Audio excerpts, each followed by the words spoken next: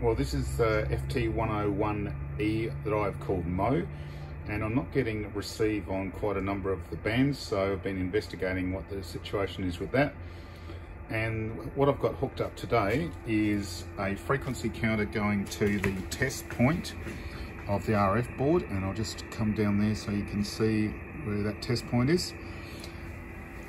And we've got a ground to the chassis, and currently I'm in the 80 meter band, and I'm checking the frequency that I should be seeing, the crystal frequency, and I'm using my frequency counter for that. And as you can see on the 80 meter band, it's moving all around the place, and that should be stable and static and should in fact be 9.52. But I'll just go through the bands and we'll have a look, see what the frequencies are. We're going to 40 now.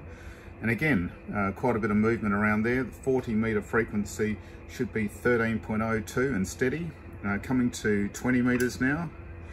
And that's what I'm looking for. The frequency should be 20.02 megahertz. So that's a very close proximity to where it needs to be.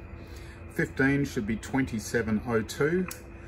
And it's stable, but 45 megs. So there's a problem to be sorted out there. Next we'll go to 11 meters. This has got the 11 meter fitted as standard, 3302, so correct. Next one is 10A, 3401 or 3402, so we're pretty close there. 10B should be 34520, and there we are. 10C should be 3502, and there we are, 35.0194. 10D should be 3552.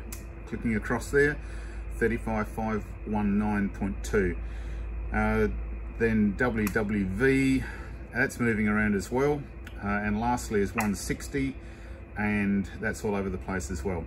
So that's what I'm getting. And next I'm looking at the trimmer deck, which is in the underside of this radio, to see if those capacitors can be tweaked and repaired.